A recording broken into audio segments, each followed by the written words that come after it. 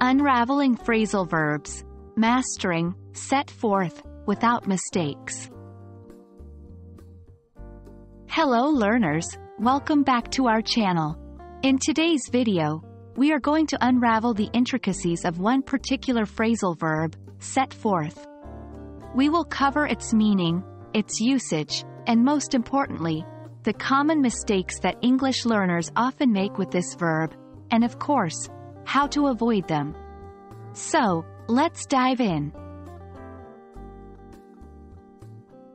Set forth is a phrasal verb that can mean several different things.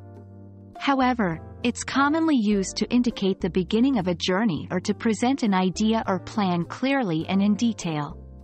Let's look at some examples. The explorers set forth at dawn. He set forth his proposal for the new marketing strategy. Now, let's delve into the main part of our video. The common mistakes learners often make with set forth, and how to avoid them. Mistake 1. Misusing set forth instead of set off. A common mistake is using set forth when you should use set off. Although both phrasal verbs can mean to begin a journey, set forth is often used in more formal or literary contexts, while set off is more common in everyday speech. Wrong. We set forth to the grocery store.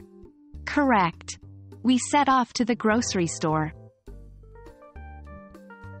Mistake 2.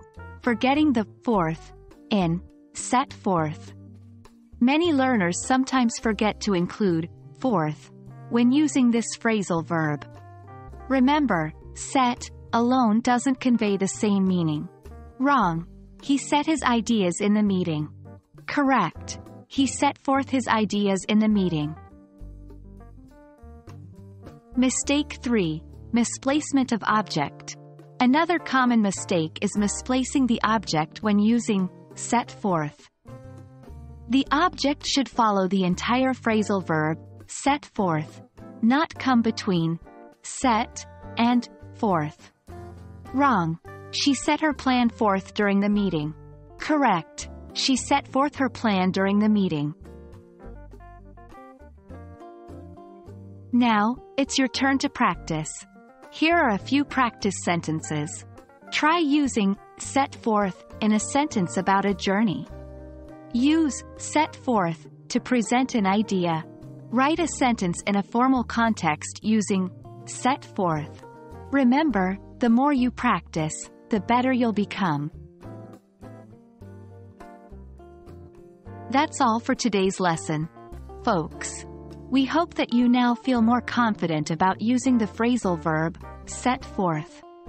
As always, remember to avoid those common mistakes and to practice as much as you can. Join us in our next video where we will continue our journey of mastering phrasal verbs. Keep learning, and see you next time.